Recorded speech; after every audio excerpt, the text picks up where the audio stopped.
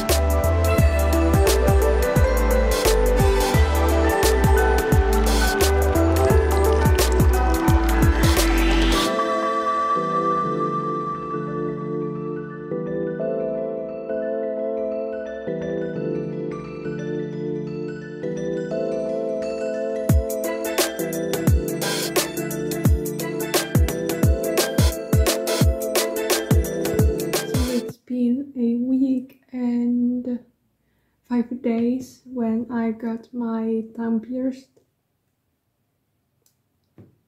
So when the piercer pierced it did feel like kind of bad, but she said that that tongue piercing is one of the least painful piercings to pierce. So I don't know.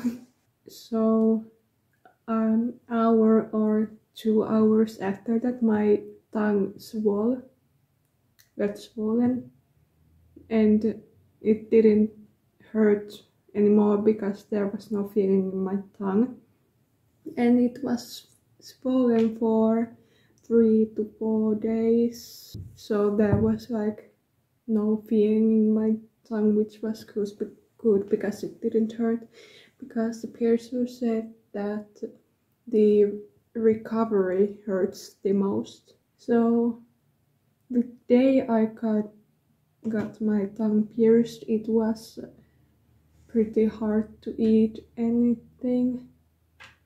Also, like the first 3 days were like I could eat, but it like hurt when I ate. But after that it was just getting easier, and when my tongue was swollen I did talk kind of weirdly because it was swollen.